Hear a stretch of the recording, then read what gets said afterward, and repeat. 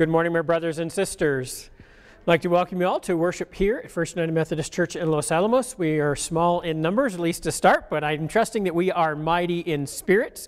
And so thank you for being with us this morning. And for those who are worshiping with us online, thank you for welcoming us into your home wherever you're gathered for worship this morning. I'm Reverend John Nash, joined in worship leadership this morning. Kathy is our lay reader. First Light this morning is made up of Valerie, Nels, Lee, and Camille. In the sound booth, we have Don, Dennis, and Lynn. And Bob and Julie are ushers. So thank you to them for their worship leadership this morning. John Wesley, the founder of the Methodist movement, said, "Whoever you are, whatever faith you were born into, whatever creed you confess, if you have come here to find God, you are welcome here." And we are indeed glad that you are with us as we are continuing in our worship series on the 12 minor prophets. And so we hope that you have come with the expectation that we will encounter the risen Christ. The Holy Spirit will be moving and working amongst us here this morning and will be transformed simply by gathering together as the body of Christ. So I'm going to invite you to stand as you are comfortable. Remain seated if that is more comfortable, as Kathy leads us in our opening prayer. Together let us pray. O God, your word is sharper than any two-edged sword, piercing our hearts and souls. You know the thoughts and intentions of our hearts before they ever come forth. But while you are slow to anger, we do know that judgment is present, and those who violate your equity and justice must repent to receive your forgiveness. But your mercy is from everlasting to everlasting, because of the gift of Jesus, our great high priest, who knows our weaknesses and yet is without sin, so that we may approach your throne of grace with boldness to receive your forgiveness, to receive healing and wholeness through Christ, in whose name we pray. Amen. For those in the sanctuary, as we sing, you are invited to come forward to light a candle of joy, hope, or concern, whatever it might be that we need to lift up to the Lord. Those worshiping online are also encouraged to light a candle where you are. You are invited to remain standing as you are comfortable, or be seated if that is more comfortable, as we continue worshiping and celebrating the life abundant that has been given to us because of Christ.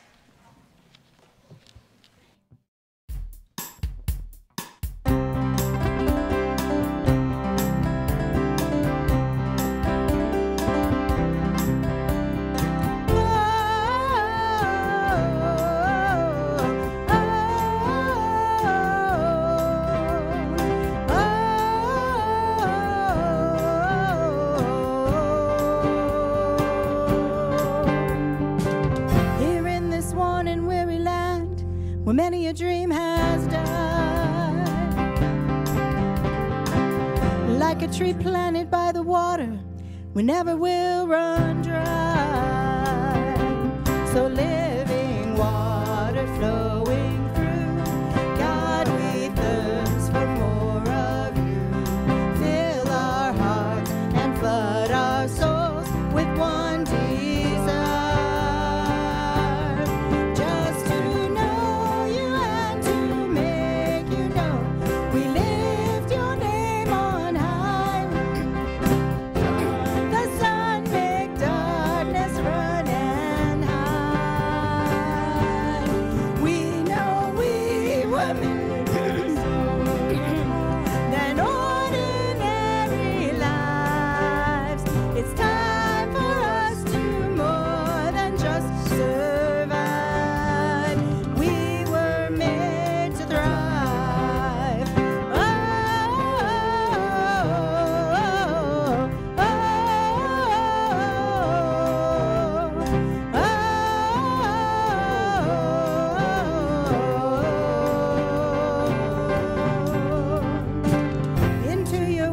Digging deep to know our Father's heart.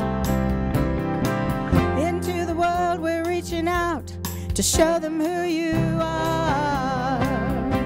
So living water flowing through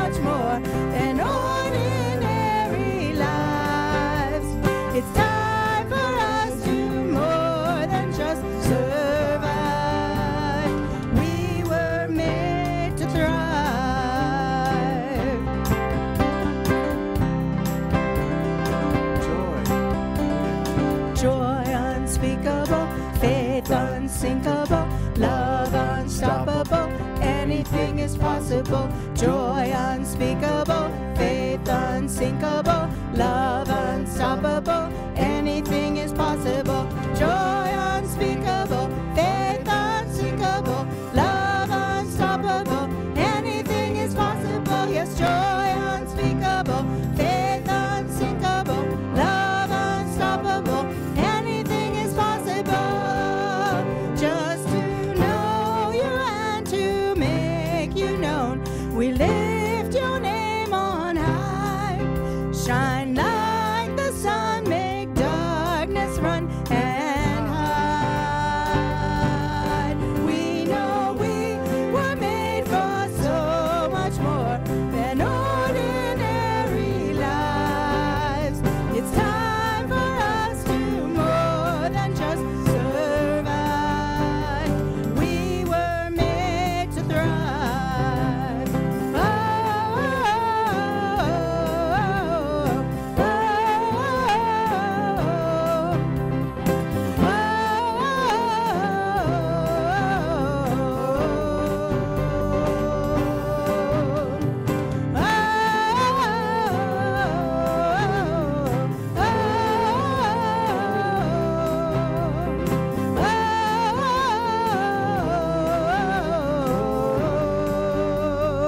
we were made to thrive.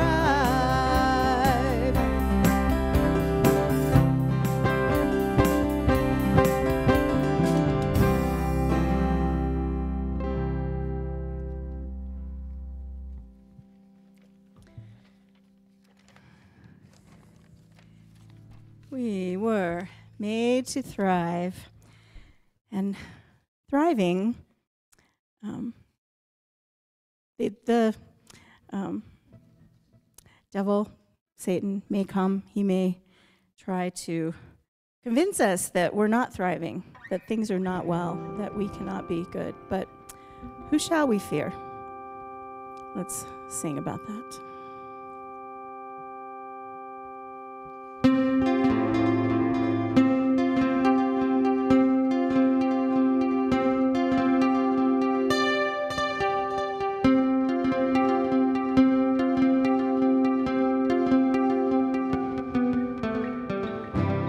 hear me when I call. You are my morning song. Though darkness fills the night, it cannot hide the light. Whom shall I fear? You crush the enemy underneath my feet. You are my sword and shield. Though troubles linger still, whom shall I fear? I know who goes before me. I know who stands behind. The God of angel armies is always by my side. The one who reigns forever, he is a friend of mine. The God of angel armies is always by my side.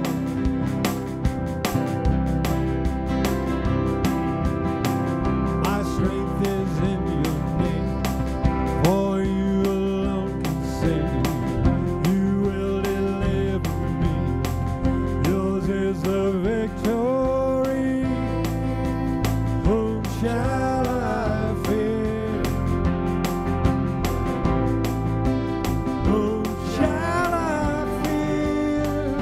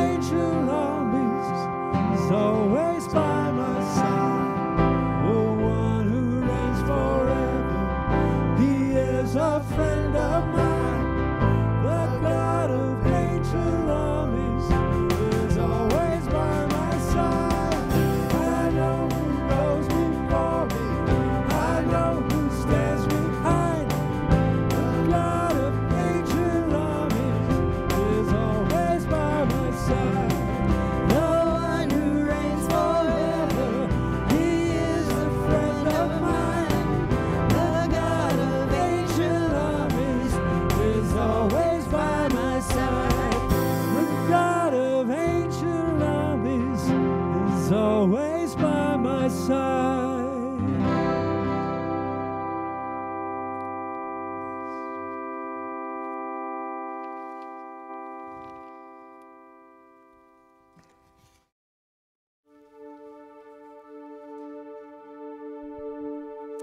Grace. Grace is there for every one of us at all times.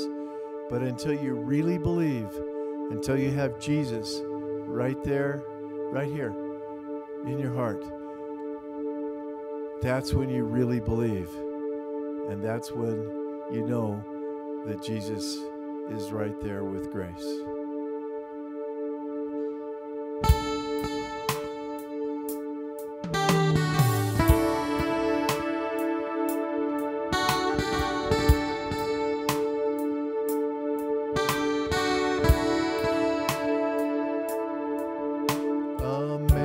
Amazing grace, how sweet the sound that saved a wretch like me. I once was lost, but now I'm found. Was blind, but now I see. 'Twas grace that taught the heart to view, and grace my fears relieved.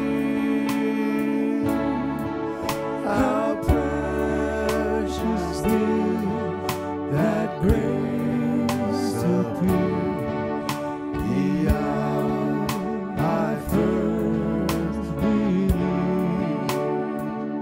My chains are gone, I've been set free. My God, my Savior has ransomed me, and like a flood, His mercy reigns, unending love, amazing grace.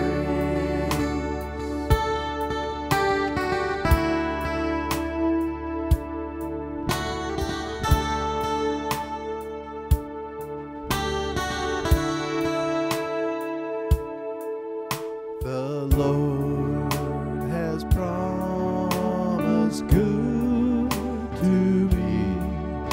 His word my hope secures.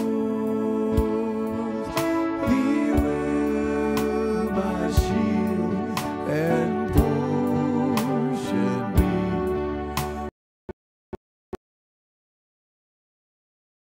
Endures.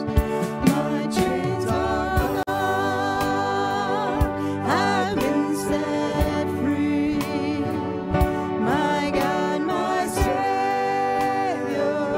has ransomed me, and like a flood, His mercy reigns, unending love, amazing grace.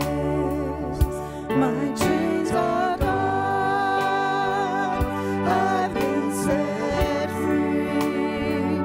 My God, my Savior has ransomed me, and like a flood, His mercy reigns, unending love, amazing grace.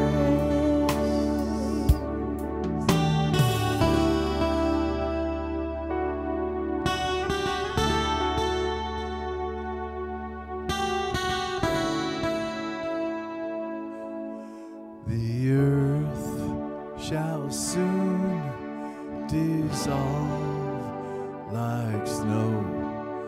The sun forbear to shine, but God who called me here below will be forever mine. Will be forever mine. You are forever mine. And you may be seated. And let us be in an attitude of prayer. Oh God, it is your amazing grace that rains down upon us and all of the creation. It is your amazing grace that allows us, as the writer of Hebrews says, to approach your throne with boldness. To approach you with boldness because of the gift of your Son, who has set us free from our slavery to sin and death, has set us free to live as your servants, has set us free to live in your love. And it is that love that pours into us through the gift of the Spirit, who gives us the fruits of love and joy, peace and patience, kindness and generosity, faithfulness, gentleness, and self-control. Not as things that we get to pick and choose, but to live in all of those things. To be your love and to be your peace to the world. And through our faithfulness, to be witnesses, lights in the darkness. And so as we gather here as your people this morning, some of us come in the highest of highs and some in the lowest of lows, even in the valley of the shadow of death. But we know that you are ever with us, that your faithfulness is endless. And so we pray for those who mourn this day. We pray for all those who are impacted by war and violence. We pray for those who are recovering from the natural disasters, hurricanes and fires and other things in places known and unknown. And we ask for your grace to be known in those places, and that the Church Universal will respond and be your hands and feet to a worn and weary world, a world awaiting the coming again of your Son, Jesus Christ, a world that needs his light poured out through your church for all to come to know and to bow down and to pray and give glory to his name. And it is in the name of Christ that we pray, and all the church says, Amen. Amen.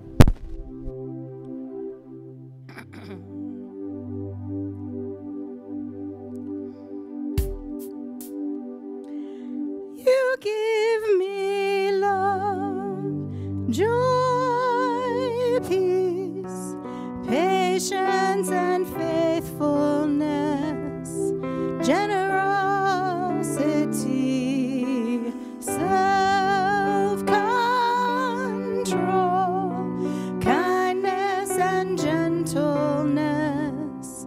Oh, you give your heart to me.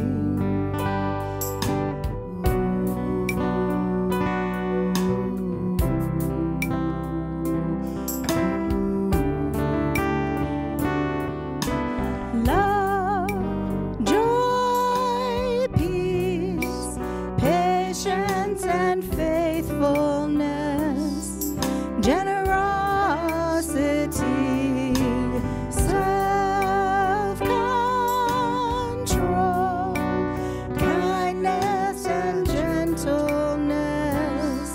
Oh, you give your heart to me.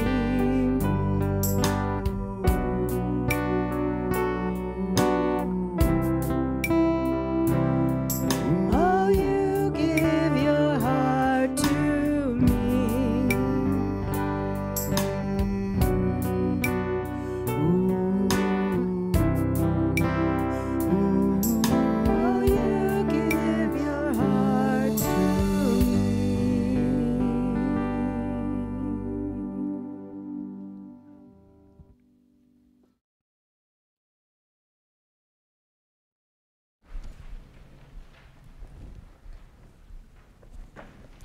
Our reading is from the prophet Nahum, who brings a word of hope for Judah, that God will end their afflictions and restore them to glory.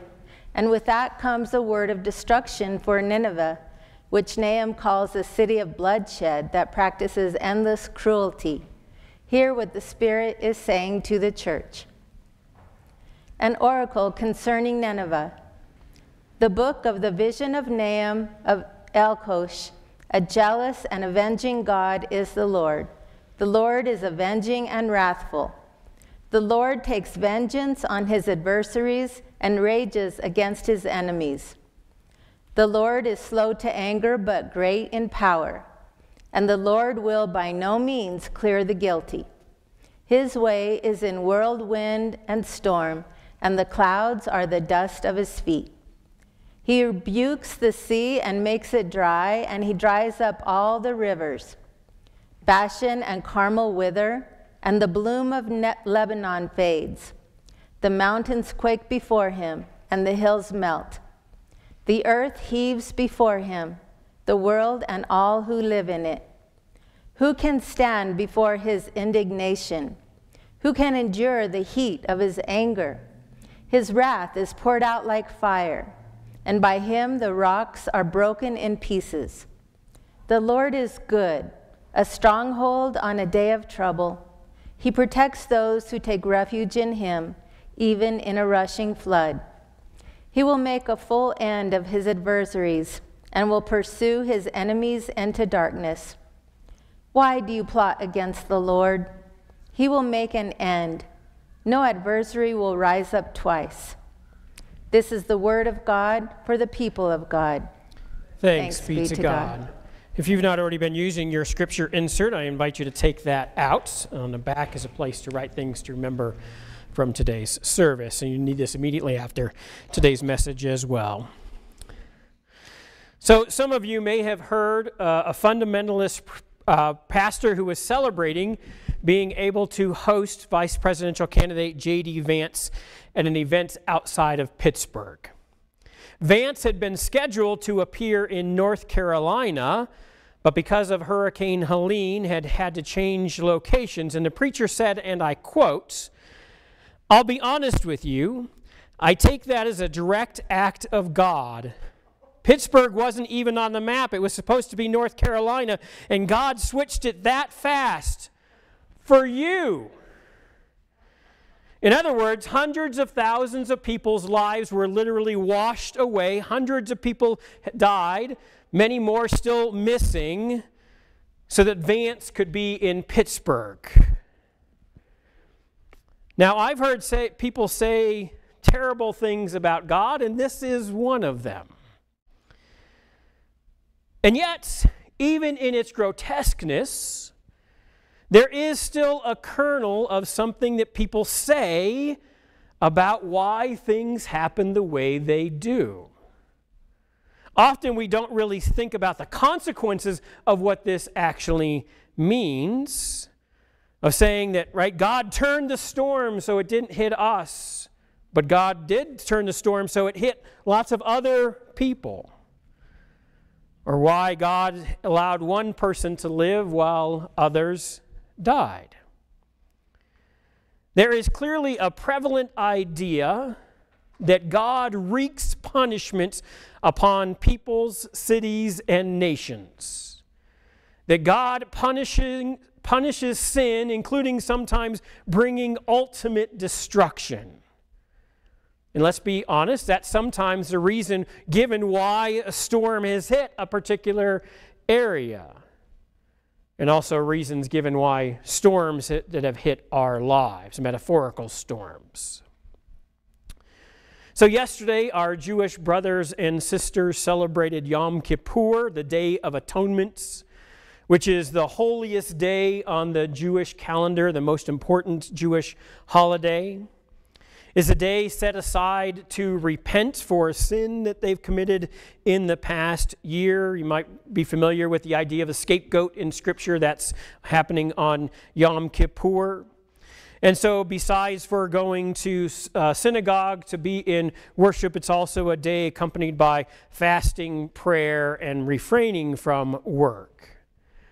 Because of its importance within Judaism, there are even non-practicing Jews who will recognize Yom Kippur and follow some of the things set aside for that day. Rabbi Harold Kushner, best known as the author of When Bad Things Happen to Good People, recounts working with a couple in his synagogue following the death of their college-age daughter very suddenly. He said that he went over to their house expecting anger and grief and shock, but he said he did not expect that the first words they would say to him were, "You know, Rabbi, we didn't fast last Yom Kippur." He said that when this couple was struck by tragedy, they reverted back to the basic belief that God punishes people for their sin. And thus, the death of their daughter had to be caused by their failure to fast and pray on Yom Kippur. If only they had done that, they were thinking, and said to him, their daughter would be alive. So these are not unique stories, because they happen all the time with people seeking to give some meaning, some reasons, for some purpose for why what has happened. Usually the bad things have happened in their lives, or this happened in the lives of someone else. And it's usually somebody else who's saying something along the lines of, well, everything happens for a reason. Or, this is part of God's plan, even if we don't know what God's plan is. And there is certainly scriptural background for that statement, although it's not as strong as those who use it would like it to believe. But the evidence still exists, and the largest argument for that, especially that we are punished for the sins that we commit, comes from the prophets who clearly make that statement. So as we've been talking about the 12 minor prophets, we're now halfway through that. In week 7, we've talked about the fact that they say that Israel or Judah or Nineveh or Edom will be destroyed because of what they have done. That God is going to destroy these nations either because they have violated what God has called us to do, in particular how we treat the least of these, or for foreign nations, they will be destroyed because of how they have treated Israel and Judah. But regardless of the reason, the point that they make is that these are happening because God is causing them to happen. Not that God is allowing it, God is causing it. God is specifically punishing these nations. And so we've sort of danced around the edge of what this means, but we haven't addressed it specifically about what this means for us, for our faith and our understanding of God. So that's what we're going to try and tackle today. Do bad things happen to us and to others and to nations because God is punishing us for what we have done wrong? That's certainly what the prophets seem to imply, with Jonah being the exception because the people of Nineveh repent. But Nahum, however, also prophesies about the coming destruction of Nineveh because of what he says are their abhorrent behaviors, and they were a really nasty military. And Nahum revels in being able to make this proclamation. And so Nahum's probably a great place to look at vengeance and violence that we see given in prophetic works. Because Nahum says God has an avenging nature. And some of the imagery that Nahum gives is very, very violent, including descriptions of sexual violence. And the church has largely ignored Nahum, I think, because of some of that violence. Because along with Obadiah, is only one of the 12 minor prophets who's not included as a reading in the common lectionary, recommended scripture readings for Sundays and high holy days throughout the year. Like the other minor prophets, we know absolutely nothing about Nahum. Once again, it's not even a list of kings given at the beginning of his book. But he does refer to the fall of Thebes, which happens in the year 663. And he's writing about the coming destruction of Nineveh, which happens in the year 612. So somewhere between those dates, probably closer to the destruction of Nineveh, which is destroyed by the Babylonians, is probably where his prophetic career is taking place. And one other interesting piece you can take away from this is Nahum is found only in 2 places in Scripture, in his book, and then in Luke's genealogy of Jesus. Nahum is listed. It does not say the prophet Nahum, so it could be somebody else, but because this name seems so rare, they might be one and the same person. Although Nahum and Jesus' message are very different from each other. So when we looked at Jonah 2 weeks ago, we noted that Jonah doesn't want to go to Nineveh because he says he knows that God is merciful and that when they repent, God will save them. And Jonah wants to see the city destroyed. He doesn't want justice done. He wants revenge. He wants retribution. So he doesn't want to see Nineveh saved, so he doesn't want to go there. Nahum is delivering basically exactly the same message of coming destruction, except he says that God is not merciful.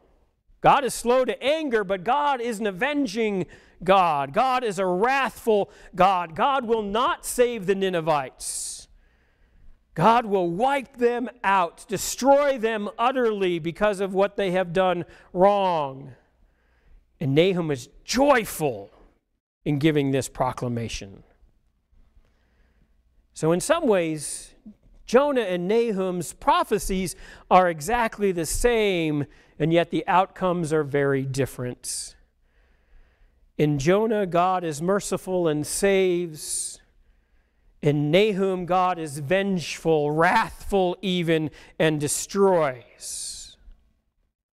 So which is it? In which God do we prefer? Which God are we going to choose? The God of love or the God of wrath? And if we choose one or the other, how do we come to terms with rejecting that other vision of God? Nahum clearly prefers the avenging God, the warrior God who will punish the Ninevites for what they have done to Israel and to Judah. That he will annihilate them for their crimes. And so the destruction of the Assyrian Empire, of which Nineveh is the capital city, is not just something that happens. It's not just one of those things. It's not just a matter of chance. This is the work of God. This is God saying the good will prevail and the evil will be punished. This is part of God's plan, Nahum says. And let's be honest, there is something deeply appealing about a God who will set things right, who will reward those who do what God wants and will punish those, especially those who commit evil. And that's all well and good until we actually think about these stories that we have been hearing. And we begin to remember what sets up this situation in the first place. Because we are told by the other prophets, Micah included last week, that Israel, the northern kingdom, will be destroyed because of the way they have disobeyed God. That they have done evil in God's eyes. And who will bring destruction upon the northern kingdom of Israel? It's the Assyrian Empire, whose capital city Nineveh. So if God is using the Assyrians to destroy the Israelites because of what Israel has done, can we then simultaneously say the Assyrians have to be held responsible for what they did to Israel? Does that seem fair? God caused this to happen. Now, we might then say, well, maybe the Assyrians went farther, right? They were more violent than what God actually wanted, and therefore they're guilty of those sins. But why didn't God stop the Assyrians from doing that? Why didn't God keep their destruction within limits? And what saying that the Assyrians went too far also then says is this is not part of God's plan. And then there's the simple fact that what seems to be called forth here in Nahum and the other prophets as well is that God is going to respond to violence and destruction with more violence and bigger violence and destruction. And does bigger and better violence, getting revenge, ever solve any problems?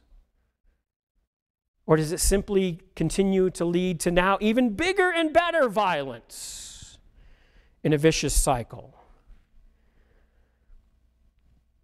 And these aren't flippant questions I'm asking here. If we are going to take Scripture seriously, I think these are the questions we have to ask. We might not like the answer, we might not even get an answer, but we at least have to ask the question. And I also think we have to take into consideration, right, if Nineveh is going to be destroyed, what about people who have nothing to do with how the Assyrian Empire operates and what their military does, who are innocent victims, we might say? Are they just collateral damage? That God is going to wipe out the guilty and innocent alike because of what the guilty have done? So one of the verses that's played a major role in the minor prophets so far comes from Exodus, and God says to Moses that God is merciful and gracious, slow to anger and abounding in steadfast love and faithfulness, keeping steadfast love for the 1,000th generation, forgiving iniquity and transgression and sin.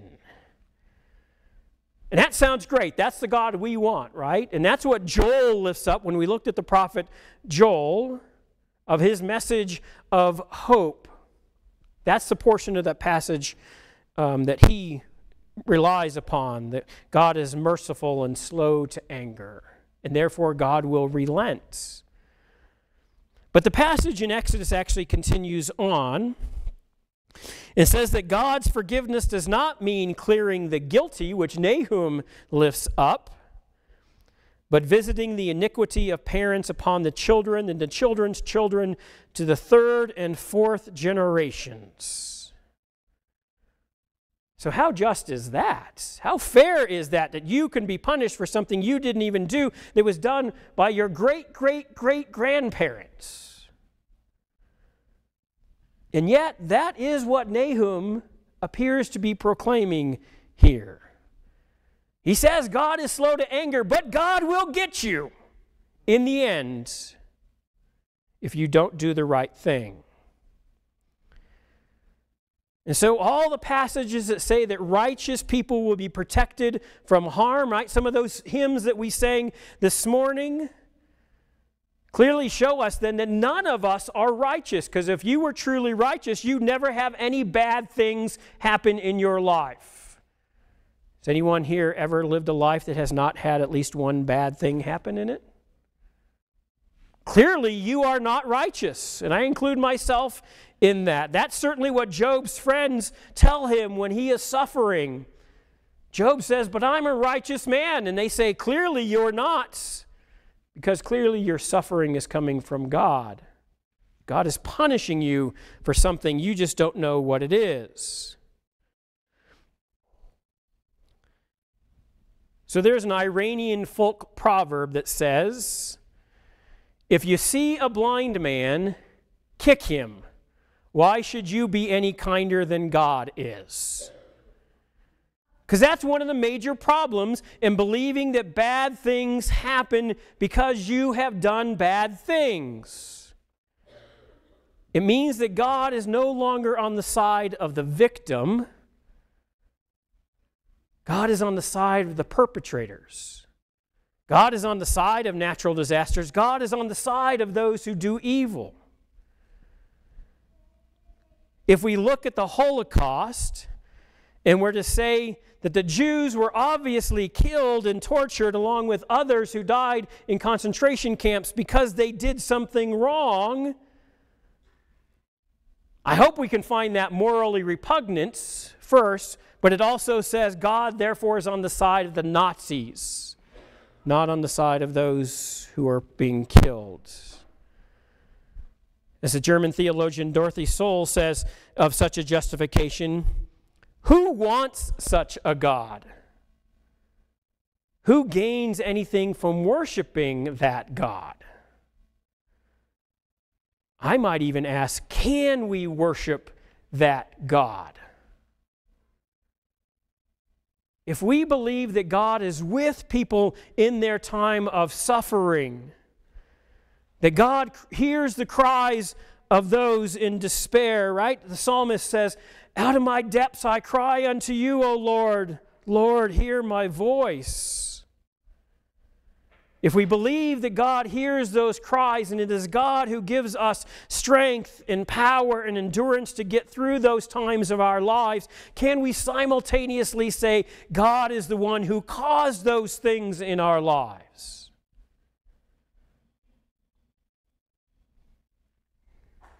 So what Job's friends say to Job, your suffering is because you're not righteous. God is punishing you for your sin. That idea is not only refuted by Job, it is refuted by God. Another refutation is found in the prophet Ezekiel, who says, a child shall not suffer for the iniquity of a parent, nor a parent suffer for the iniquity of a child. The righteousness of the righteous shall be their own, and the wickedness of the wicked shall be their own. That is, if God is punishing someone, that punishment does not pour out onto others. Children are not punished for the sins of their parents, which is what that couple who say to Rabbi Kushner, if only we had fasted at Yom Kippur, are saying. And parents are not punished for the sins of their children, nor are neighbors punished for the sins of neighbors. And so what makes the punishment we hear about in the minor prophets, even in the major prophets, so extreme is that everyone gets caught up in this catastrophe. And if we want to argue that maybe, right, there are no ultimate innocent people, that they're being punished for their other sins if they were caught in Nineveh at the wrong time. If you're going to be punished for something, shouldn't you at least be told what it is that you're being punished for? Because I think that too requires explication if that's what God is doing. And the other problem with this scenario is that it makes obeying God not an act of love, but an act of fear. God is not loving or forgiving. God's a bully, to use Philip's language when we talked about who God is. God is vengeful. God is angry. God is a tyrant.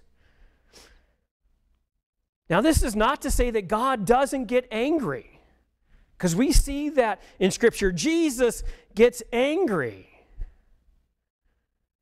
And we have to learn how to deal with that side of God's personality, a different message for a different day. But even when you get angry and you need to correct, right, to give some discipline, that comes out of a place of love, not retribution. That has control and limits to that. Because I have to say that my baseline for belief in God is that God has to be better than I am or other humans are. Because I want to strike out in anger. And there are things I don't want to forgive. And there are people I don't want to love.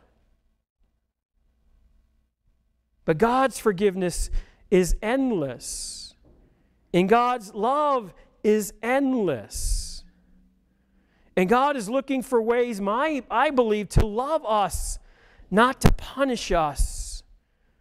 And correction that kills people doesn't teach anything.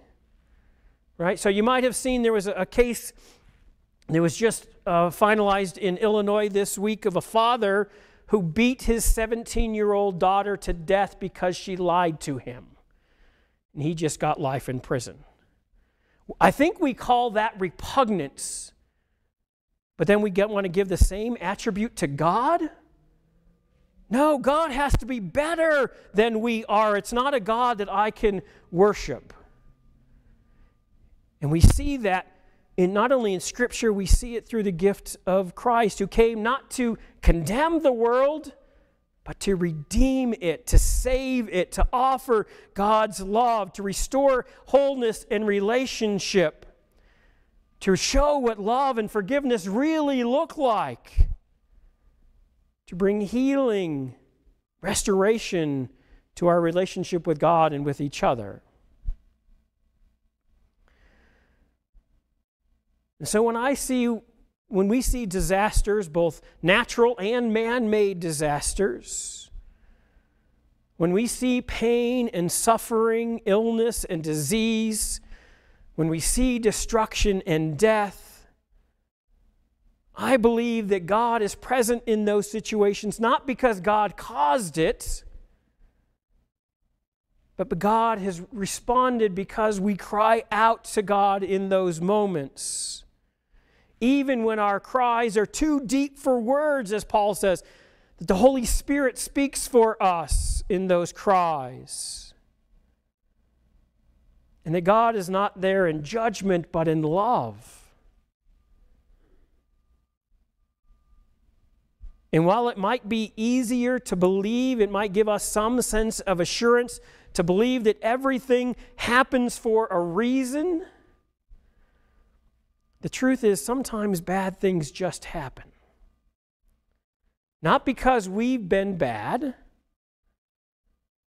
not because we are being punished, not because of anything we've done, but simply because we're alive. And to blame them on God or to give credit to God for it, as Nahum does, I believe is a disservice to God. It hurts.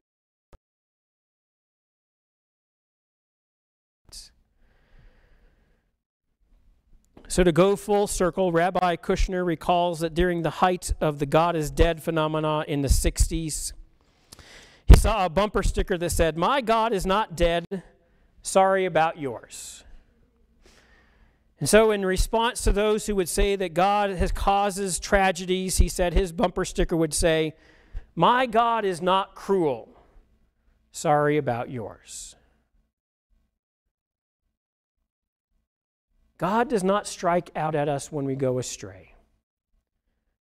Because the truth is, all of us fall short of the glory of God. And sometimes what happens to us is the natural result of what it is that we do. Right? If you're speeding down Trinity and you get pulled over and get a ticket, God is not giving you that ticket, right? God doesn't want you speeding. And if you get in an accident because you're speeding, it's not God causing it. It's a natural result of doing what we're not supposed to do. And the flip side, if you get hit by somebody who's speeding, it's not God causing that either. It's the idiot in the other car who is not doing what they're supposed to do. That's the actions of others in a chaotic world. But God calls to us, and God says to us, when we are in pain, when we are suffering, when we are in despair, cry out to God, not "Why did you cause this to happen?" but instead, "God, I need you to help me get through this." Because as Paul says, there's nothing in all creation that can separate us from the love of God. And God seeks not to punish, but to redeem. Not to strike out, but to love. Not to avenge, but to forgive. Not to condemn, but to save. I know it is so, my brothers and sisters. Amen. So for those in the sanctuary, I'm going to invite you to take out your scripture insert for those who are worshiping online. If you have a piece of paper, we're going to spend a minute to reflect on that. Maybe we've thought about something that's happened in our lives, right? God is punishing me for this. What would it look like if we changed that thoughts? How would it change our conception of our faith and who we are? Maybe we said it to others to free ourselves from God beating on us, instead to see God as an actor of love. So if we take a minute to reflect on that message.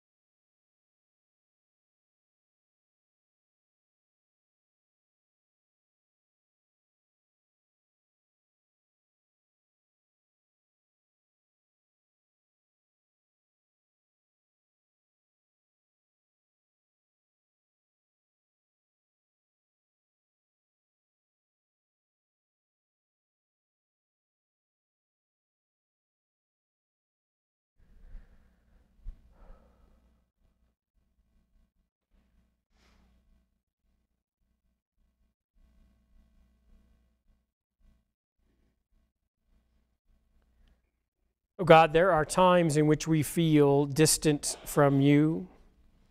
There are times in which we feel like we are being punished, or others have told us that we are being punished by you for what we have done. But we know that because of the gift of your Son, Jesus, that we are always so much more than the worst and the best things that we have ever done. That your redeeming grace is poured out for us in all of creation, every moment of every day. And at every moment is that opportunity to again say yes to you. To seek repentance for where we have gone astray and ask you to lead us back to that path of righteousness. To live our lives as you have called us to live in peace and joy and love. To act with kindness and gentleness, to live through self-control, to generate the fruits that you have called for us as disciples. So help us when we hear that voice in our head saying that we are not worthy, or that when others say the same to us, to shut them aside, just claim you, just as you have claimed us, that you have said, you are worthy. In you, my beloved, I am so proud. Help us to remember that in the waters of baptism, we are not only cleansed of that sin and given eternal forgiveness, but that we are adopted as your beloved children, those who are made in the divine image. And help us then to live that out, to tell the world that they are worthy in your eyes too. We pray these things through the power of your Spirit. In the name of your Son, Jesus Christ, and all the church says, Amen. And now with the confidence of children of God, let us pray as Jesus taught us, saying, Our Father, who art in heaven, hallowed be thy name. Thy kingdom come, thy will be done, on earth as it is in heaven. Give us this day our daily bread, and forgive us our trespasses, as we forgive those who trespass against us. And lead us not into temptation, but deliver us from evil. For thine is the kingdom, and the power, and the glory forever. Amen. So for those in the sanctuary, in your worship guide, you'll find an insert, a list of things that are happening around the church. A couple we'd like to highlight. First is that there is no programming night tonight because of the holiday weekend. And next Sunday, we'll be doing our fall cleanup during programming night, so it won't be regular classes. Activities just about anybody can participate in next week. And for those who have signed up to either provide cookies or placemats for Kairos, the prison ministry, those need to be to the church by Wednesday of this week. So as we think about how we outreach to people who have been, right, we have a retributive justice system. You've done something wrong, we're going to punish you. And one of the things that Kairos does is work on restorative justice. That yes, you've done something wrong. That's not who you are in God's eyes. We want to restore you back into relationship, not just with God, but with each other and into community, right? That's how we reach out and be God's good news to the world. And so if you would like to still participate, there's a sign-up sheet at the back of the sanctuary, or contact the office. There are still slots for the prayer team, Nels, or do you know? Okay.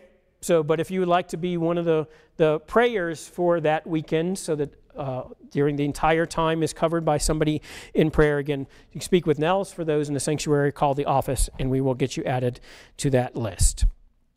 One of our membership vows is that we will support this church financially, which we say is giving a portion of our income with a tithe, or 10% as the goal. And so for those in the sanctuary, as we're singing our closing song, you can come forward and place your offering into the offering plate. If you've given electronically, you'll find a green card in the pew pocket. You can pull that out and put it into the plate representing your gift. If you'd like to give electronically, there is a QR code on there. You can scan and follow those steps. You can also give through our website, lafumc.org. Click on Member and then Giving.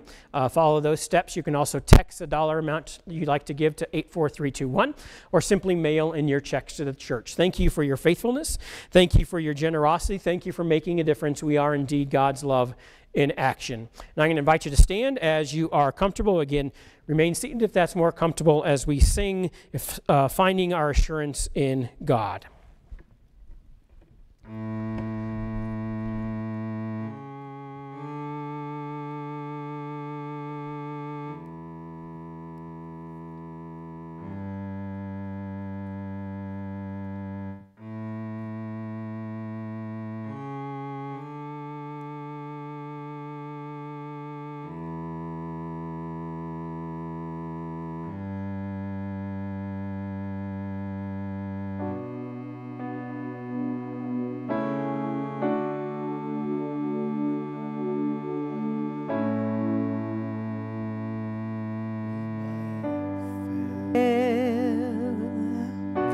And there I find you in the mystery, in oceans deep, my faith will stand, and I will call upon your name, and keep my eyes above the waves. When oceans rise, my soul will rest in your embrace, for I am yours, and you are mine.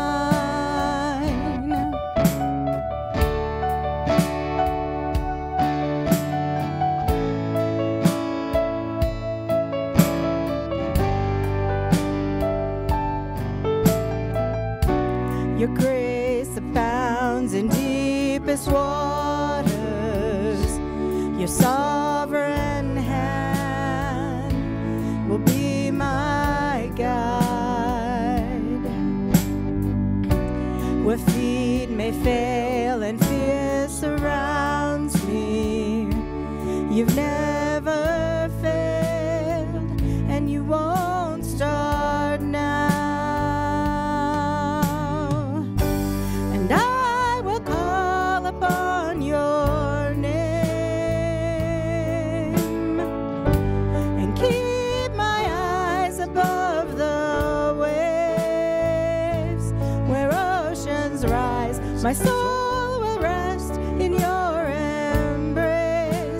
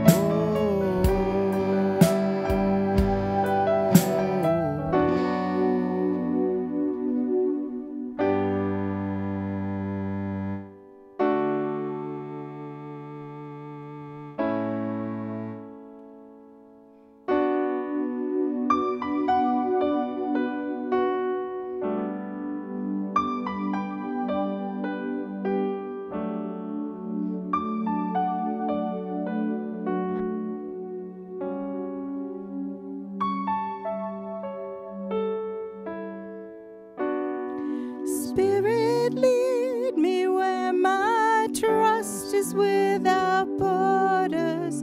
Let me walk upon the waters wherever you would call me.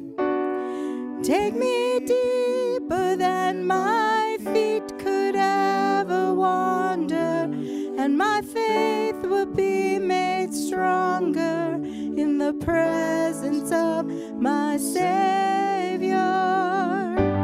Spirit, lead me where my trust is without borders. Let me walk upon the waters wherever you would call me. Take me deeper than my feet could ever wander, and my faith will be made stronger in the presence of my Savior. Spirit, lead me where my trust is without borders. Let me walk upon the waters wherever you would call me. And take me deeper than my feet could ever wander, and my faith will be made stronger in the presence of my Savior.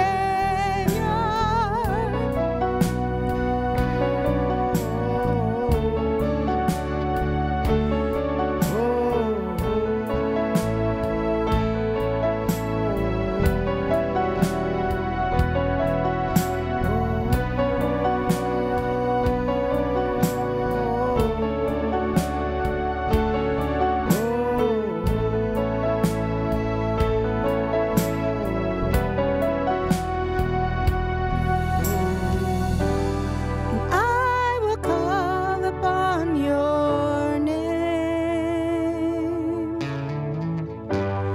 Keep my eyes above the waves. My soul will rest in your embrace. I am yours, and you are mine.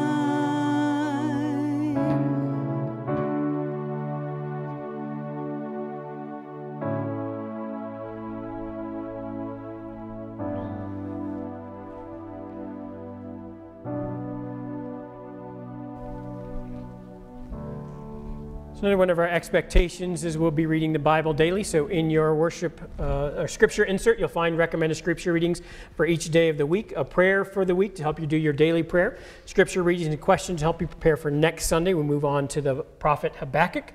Next Sunday is a traditional worship service, so please take this home and make use of it during the week. Hear these words about how we are to live from Paul's letter to the Romans. Bless those who persecute you. Bless and do not curse them. Rejoice with those who rejoice. Weep with those who weep. Live in harmony with one another. Do not be haughty, but associate with the lowly. Do not claim to be wiser than you are. Do not repay anyone evil for evil, but take thought for what is noble in the sight of all.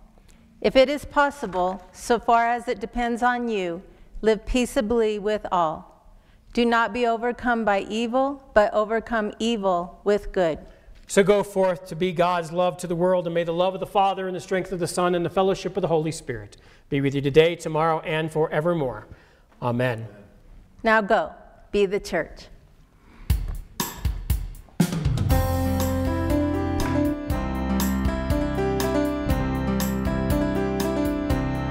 Just to know you and to make you known, we lift your name on high. Shine like the sun, make darkness run and hide. We know we were made for so much more.